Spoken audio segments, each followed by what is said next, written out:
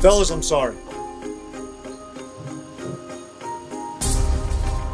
I appreciate your resolve, and I appreciate you coming together on this trip. Because you did. Because I'm not going to fault your effort. You played hard. Guys, we all, coaches included, have to take ownership in this. We have to be better as coaches first. We have to be better as coaches. And we will be better as coaches. Throw it down today, man. Everything you do, you're doing it fast, you're doing it physically. It's a big vision today. Be more physical. Good play, bad play, last play. Go to the next play. You're going to suffer and face adversity your entire life. And hopefully everybody always gets stronger from the adversity you face.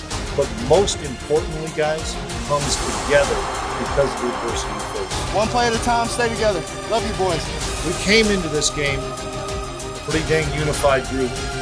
And we're going to leave this locker room a more unified group.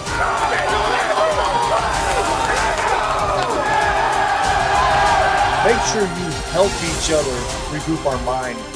Because, guys, we got a long season ahead of us still. And we're going to do this together. Choose to come together on a deeper level because of what makes each and every single one of you special. That is our standard. Our resilience, our resolve, our one heartbeat together, that is Kansas State football.